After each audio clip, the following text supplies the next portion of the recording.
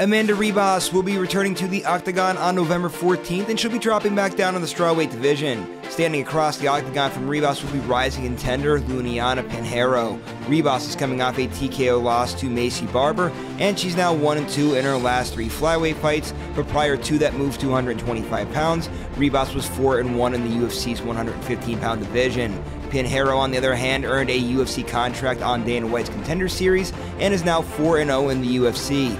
Most recently, she picked up a split decision win over fan favorite Michelle Waterson-Gomez. Brazilian outlet Combate was first to report the news of this fight, and it was also confirmed by MMA Junkie.